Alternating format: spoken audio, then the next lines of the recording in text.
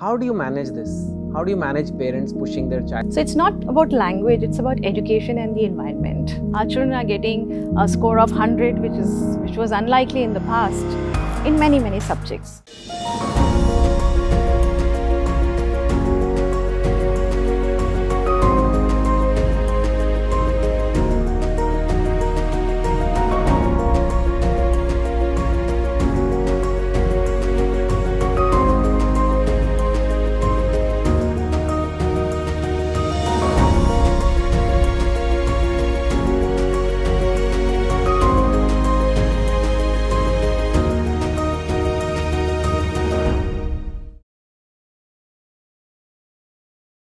When you think about the people who have influenced you in life after your parents, what comes to your mind? Who are those people? What have they done to leave an indelible mark in your life? Well, the answer is obvious. It's none other than a teacher. Teachers help us. They help us build a strong foundation for life and carefully guide us to build a strong character. They provide us with the knowledge and tools we need to conquer the world.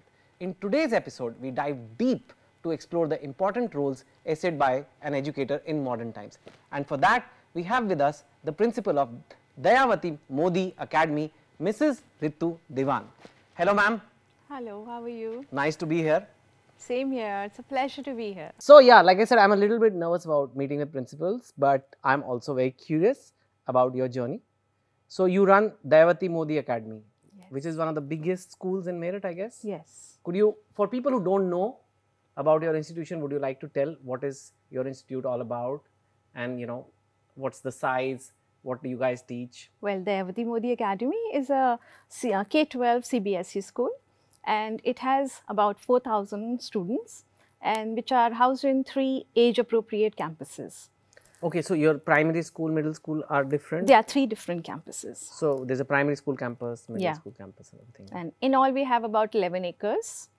And it's a very green campus, and it is also known as a Green School of Meerut. Oh, really? Yeah. And the school has been around for a while, I understand? Well, this is the 39th year running. You've been associated with the school since how long?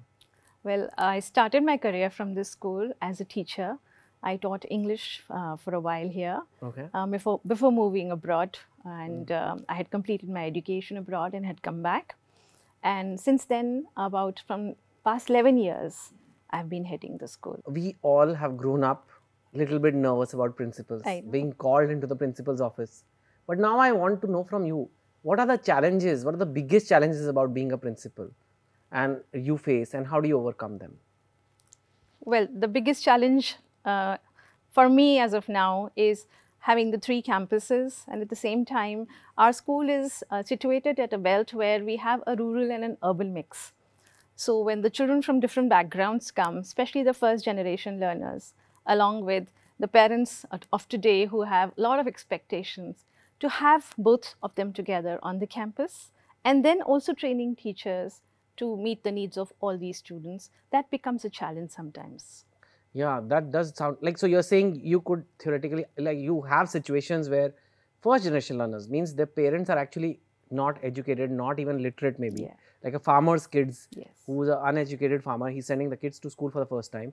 And then you have this MNC executive who works in a, I don't know, IT company, and they want their child to go and, become somebody else. And they're all you have to take care of all of them. Yes.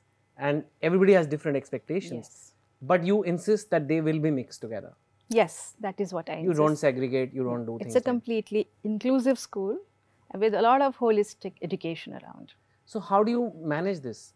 If some, parents come and say, I don't want my kids to study with these type of kids, or like some parent comes and says, my kids finds it very difficult to understand what is happening because this kid speaks such good English, mine doesn't. I mean, I'm sure you have situations like this. How do you balance this? Well, it's a mini world. So the child has to move out into the world, and he would be adapting to different situations even outside.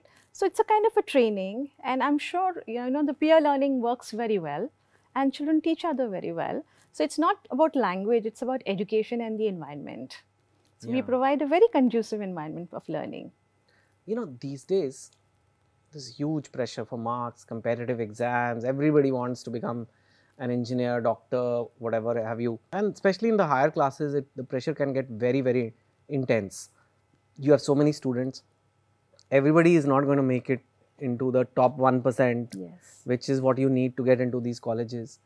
How do you manage this? How do you manage parents pushing their child? How do you make sure that, and how do you push the child also, but at the same time not stress the child?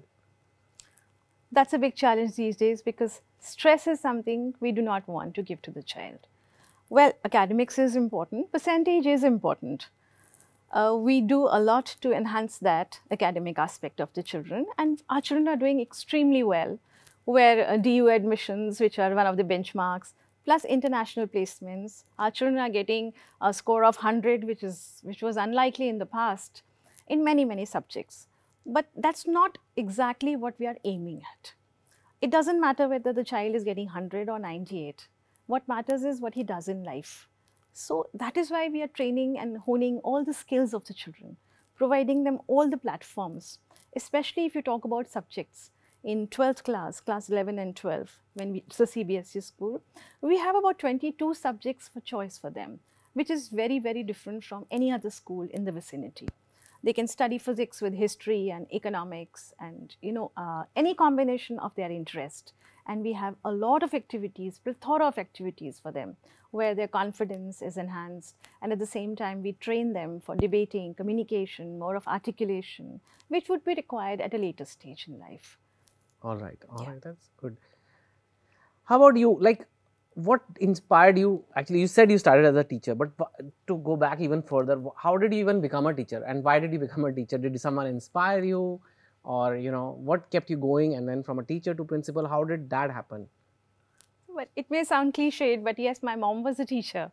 Okay. And when she used to go out in a crisp cotton sari every day, and children would have so much affection for her, I think that was my first love that I wanted. Really? Yeah. How nice. So that's how I was inspired to be a teacher. And then I was also very enamored with my own teachers in my school, and somehow that passion kept going. So you knew from the childhood that you want to become a teacher? Yes, I did. Yes. And then teacher to principal? Well, that's a very different role. Yeah, it's a very different role. I've been, let's say, if I describe myself, I am a teacher with a lot of passion, which is again cliched. At the same time, I consider this to be more of my religion, more of my mission. I seem to be living for my children. So we've done so much of teaching over the years that when children come back to us after 10, 20 years, and when they say that you've made a difference in my life, I thought of making it go on a larger platform. So rather than affecting just one class, it would be, it's really better to have all the students being trained by me. I think this needs to be. It's okay, just it's say going it again. on. It's rambling. Okay. No. Yeah. So how did you become a principal? From teacher to principal is very different. How did you feel that you are ready for that role? Impacting lives was something that I really wanted to do. And I have been doing it as a teacher. But this was something very different. I wanted to touch the lives of all the students meaningfully at one go. And this was the best way of doing it. Okay. But did it mean a lot of more work? Your work-life balance, your own family life, Yes. Did it all get affected? It did get affected, but I trained myself for it first. Yeah. And then, of course, a training for my family too. Yeah. They're a great, tremendous support. And yes, being a principal is 24/7 work. And 3 schools, effectively. And 3 right? schools. So, Yeah. but I balance it very well. What's your typical day like? I mean, when do you start? When do you finish? How many hours do you work?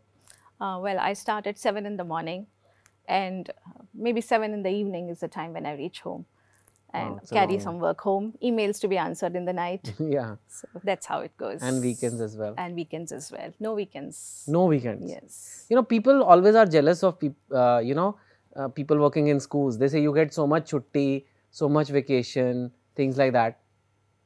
So is that something, that's a myth, I guess. People It's a do. myth, because a teacher never takes a vacation. She's always there for the children, Yeah. just one call away. Yeah. We have a special message for you from students who want to share how DMA is helping them discover who they are. Let's have a look. Our principal inspires us, motivates us, encourages us, and most importantly, she touches our hearts through the philanthropic values that she wants to cultivate in her students. There are regular visits to old age homes and orphanages which cultivate empathy in the students. She also wants to make us global and responsible citizens by instilling values such as conservation of nature. I have been teaching here for the past 10 years. These 10 years have been very pleasant due to the guidance of our principal, Dr. Mrs. Ritu Dewan ma'am. My association with her is age-old. When I was in class 9, she entered my class as a teacher of English. I really remember the first lesson that she taught and how impressed I was with her communication skills, with her positive aura, the way she carried herself, and, of course, her knowledge. As the head boy of this prestigious academy, I believe that our principal ma'am has always been a great mentor. Whether we fail or we succeed, she always inspires us to be a better version of ourselves. She is a dynamic leader, and she has touched many souls and inspired many minds. She always creates opportunities for us as she believes that each child is special. Getting things done by others. It's about creating an environment where all can work together like a team to achieve the desired organizational goals. And how such a conducive and progressive environment is created, I learned from my learned principal, Dr. Mrs. Ritu Dewan. The way she carries out a plan and systematically organizes each and every work, taking all of us together and comes up with a productive outcome is really commendable. The very essence of her dynamic leadership lies in the fact that at the one end of the spectrum, she is a strict disciplinarian and a hard taskmaster at times, and on the other side, she is a soft, polite kind of person who has a personal connect with almost every member of the DNA family.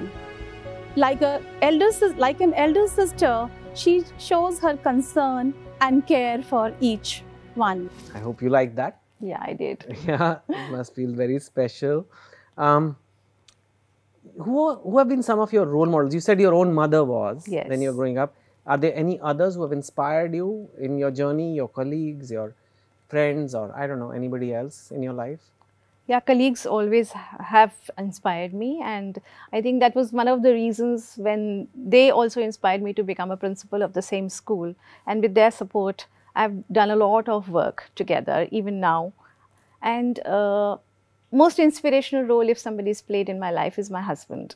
Okay. He's a chartered accountant by profession, Mr. Sanjeev Dewan, and very, very hardworking and very committed. And he too reads voraciously like me. And he's actually a support because I completed all my education also after marriage. And thereafter, I started my career. Okay. So I'm there because his support. Why is Dayawati a great place to study? Because it's a very happy school. Okay. A school where a child doesn't want to miss school. And he has, there are several children who have 100% attendance and they're awarded every year just because they do not want to miss a single day of the school. We have hundreds of things for the children, which children love, and at the same time, they love to learn. Yeah. I think that sums it. If students are not scared of school, they look forward to school, you must be doing something right. It's been a real pleasure talking to you, ma'am. Thank you so much for coming all the way. I have a little memento for you and we'll take a picture, but great to see you.